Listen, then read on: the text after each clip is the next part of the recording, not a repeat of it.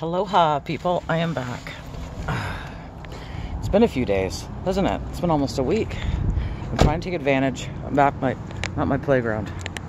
Back at the Christian school here. You guys are going to walk with me. Hope you're all doing well, day and night. I greet you with a holy kiss. Mwah. Usually I say it at the end, but I'm going to do it now. Sorry, I'm got to get my stand. I thought I'd just go, I'm going to get out of the car and I'm going to start the conversation already. Because I realized it's been like 6 days since I made a video, and I'm trying to beat the sunset because it's getting dark early now. It's October 21st. Okay. And 2024. Boy, oh boy. I made a video yesterday. I uploaded it. It's really short. It's linking to another video.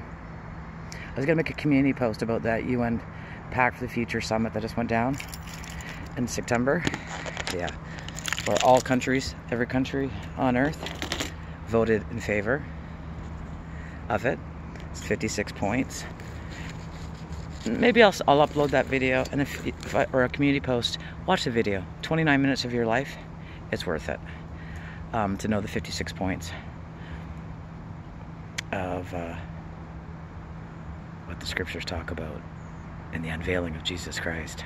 It's happening. I've been watching for a while. And there's a person they talk about that I've known for about a year. A lot of interesting stuff. Uh-oh. Uh-oh. I smell skunk.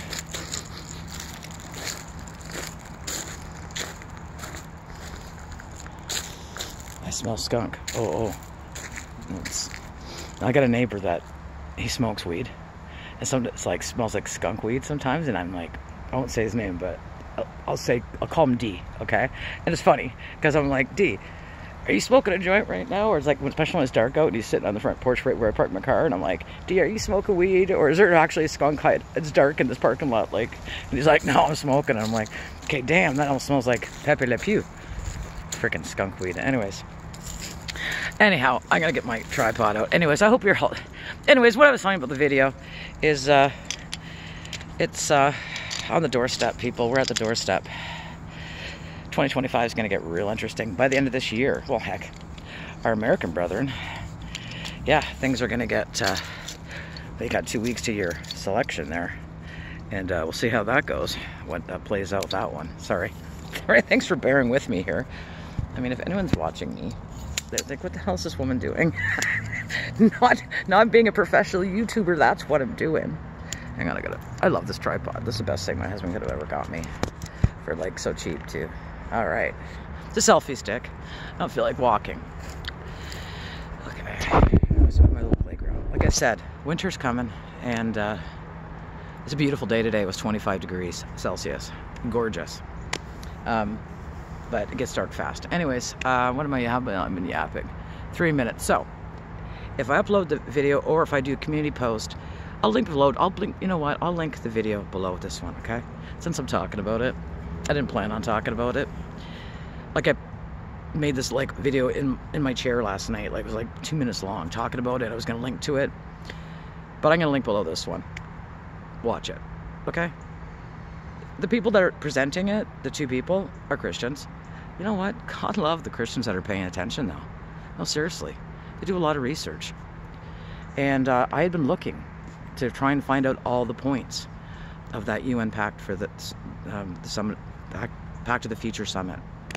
And it outlines it. They do go through all 56 points. And it's only 29 minutes long. They keep it, you know, short, sweet, and to the point, and add some stuff in. And I would have to agree with everything they're saying.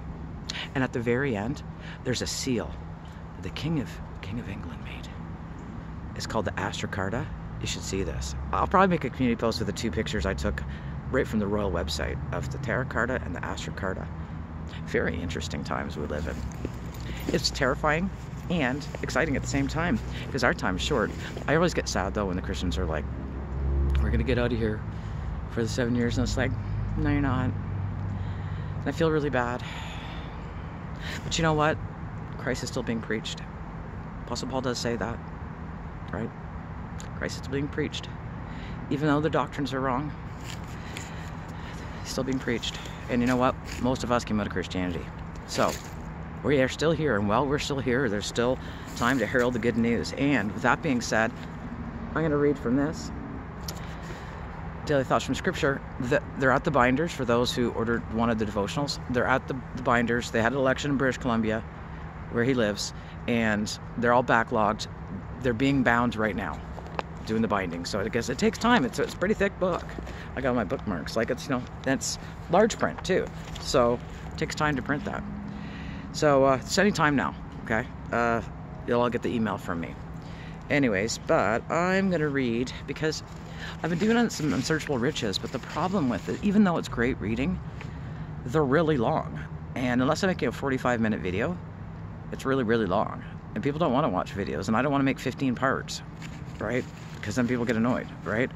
So, I wish, and also my phone can't support it. I've been yip-yapping for like 5 minutes. Okay, anyway.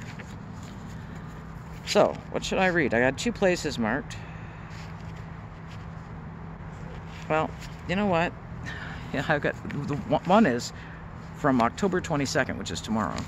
It's called The Days Are Wicked. And the other one I had marked is from October 14th, is Ephesians chapter 2, verse 7. You know what? I am actually going to read the first one, Days Are Wicked, and then I'm going to end with that Ephesians 2, because you know what? We are blessed. We are absolutely blessed. I got crap falling out everywhere. All my bookmarks. And I'm horrible. If you're a book lover, I dog ear. Oh, I'm bad. I'm so bad. Anyway. So, let's get on it. While I could still see and read. The Apostle Paul, the days are wicked. They are indeed. We see it all around us. It's this crazy town. Okay, wait, I'm going to adjust myself. Sorry, guys. Bear with me. I was just freestyling it, as usual. This is not usual. I'm depressed as hell, but I got a smile on my face today. I don't know. My hair looks kind of good. And, you know, the weather was nice. I don't know. I never know what I'm going to wake up to, how I'm going to feel, if I'm going to be in pain. Pain is not too bad today because the weather was nice. And I'm happy to make a video. So, let's get on it. So, this is The Days Are Wicked, which goes in line with it, because I didn't, that's funny, because I didn't know what I was going to say this first part of this video. The Apostle Paul tells us this concerning the days he lived in. Be observing accurately then, brethren, how you are walking, not as unwise, but as wise, reclaiming the era, for the days are wicked. Ephesians chapter 5, verse 15 and 16. This could as easily be said for every day since and before Paul wrote that, because not only are we told the days are wicked, but this entire eon is called a wicked eon. Who gives himself for our sins, so that he might extricate us out of the present wicked eon, according to the will of our God and Father, to whom the glory of the eons. Amen. Galatians chapter 1, verses 4 and 5. Paul tells us to be reclaiming the era in these wicked days. The era he's talking about is the era of salvation, in which Christ is calling out a people for himself. We read of this in 2 Corinthians chapter 6, verse 2. I still smell that skunk, and I hope it's not near me. Oh, Lord, just keep it away from me. Thank you. For he is saying, it is a season acceptable, I reply to you, and in a day of salvation I help you. Lo, now is a most acceptable era. Lo, now is a day of salvation. 2 Corinthians chapter 6, verse 2. When we look around, we can be easily frustrated with all that is happening that would seem to dwarf the evangel of Christ. Ain't that the truth? Causing many who believe to throw their hands in the air and say, enough, this is too much. What good is coming of the evangel of Christ? That's what I talk about. Oh my goodness. Lord, you're funny. Especially when we see that all is happening in these wicked days. Political unrest, religious intolerance, health scares, environmental disruptions, man's inhumanity to man and animals and to the entire earth. What good is coming of this evangel? This is why Paul tells us to be observing accurately then, brethren, how you are walking, not as unwise, but as wise. In Colossians, Paul writes, in wisdom be walking toward those outside, reclaiming the era, your word always being with grace, seasoned with salt, perceiving how you must answer each one. That's Colossians chapter 4, verses 5 and 6. We, the believer, know that this is a wicked eon. The days are wicked. We know that is in accord with the plan of God. So with that, we know that God is in control. We also know that salvation is not a fire escape from these wicked days. It is a gift. A gift that we are to walk in as wise stewards, not allowing this wicked eon to overcome us. Thank you for this, Brother Rick and Lord Jesus, for this. I need to hear this. I'm sure somebody else does too. We are to walk in wisdom toward those who are outside of Christ, letting them see that we have in us that sets us apart from these wicked days that overpower most who are not in Christ. We are to speak of the grace and kindness of God that is not only in us who believe, but is displayed to the entire world during these wicked days. Jesus tells us in Luke chapter 6:35, "Moreover, be loving your enemies, and be doing good, and be lending, accepting nothing from them. And your wages will be vast in the heavens, and you'll be the sons of the Most High, for he is kind to the ungrateful and wicked." As we observe these wicked days, we the believer should be the ones who see the kindness of God, not only in ourselves, who see the kindness of God, not only ourselves, but to all. And we should do as we observe from God. Be kind. Be kind. I'm adding that in. These days are wicked, and this eon is wicked. But we are not of this world. So now Paul tells us, "I am entreating you then, brethren, by the pities of God, to present your bodies a sacrifice, living, holy, well-pleasing to God, your logical divine service, and not to be configured to this eon, but to be transformed by the renewing of your mind. For you to be testing what is the will of God, good and well-pleasing and perfect." Romans chapter 12, verse 1 and 2. Do not be configured to this eon. Do not build your life and belief around what you see, but reclaim what you know in Christ, renewing your thoughts in Him every moment of every day. And in doing this, as we all walk in these wicked days, we will be reclaiming the era of salvation in which He, Christ, is helping us. As Paul told us, "In a day of salvation, I help you in these wicked days." Yeah, amen. I'm at 12 minutes. And the other one I had goes further. It's an encouraging message there, considering what I was just talking about. This is Ephesians chapter 2, verse 7. This is our expectation. So we look around us. Look up. That in the oncoming eons he should be displaying the transcendent riches of his grace and his kindness to us in Christ Jesus. In the oncoming eons, we who have been saved in his grace will be the display of his grace to those who know nothing of his grace. Although many believe that God will no longer be displaying his grace to his creation, both on earth and among the celestials after Christ returns, the truth is he will. And he'll be displaying his grace through us, the believers. This grace of God will be realized by celestial messengers in the oncoming eons as it is displayed through and to us who are saved in it, and by it now. We who are believers, the body of Christ, will display it in the oncoming eons to the celestial beings.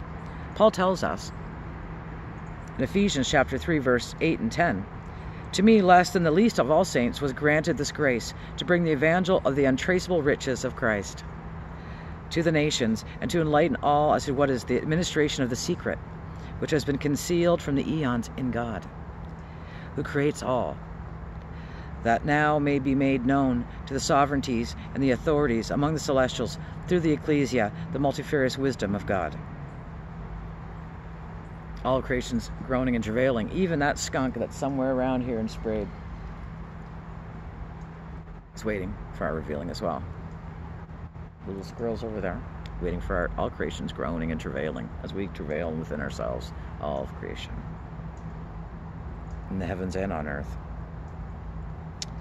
John tells us in the unveiling of Jesus Christ of the lambkin slain from the disruption of the world. John chapter 13, verse 8.